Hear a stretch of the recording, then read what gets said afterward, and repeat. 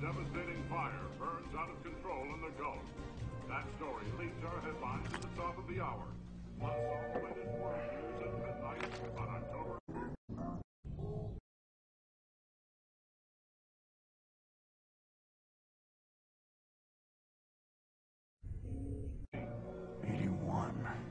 Tonight in the Gulf of Mexico, an explosion on a soon-to-be decommissioned oil rig triggered a fire which burned for 3 hours before it was extinguished. Officials don't yet know the exact cause of the explosion, but believe a malfunction in the cooling system may have been at fault.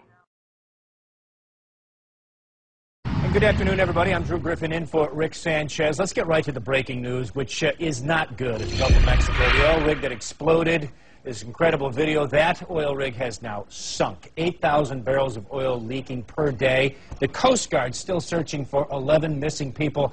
Ali Velshi is going to join me just in a second. We're going to talk about financials. We're talking about oil capping, getting rid of that. But first, let's talk about the real disaster here, which is the 11 crew members who are missing from that oil rig. The Coast Guard is searching in the Gulf of Mexico this morning for survivors from an oil rig explosion and fire. The rig is located 52 miles off the Louisiana coast. The blast was reported at 10 o'clock local time last night. There were 126 workers on board. Most are safe. At least 11 still missing and 7 injured.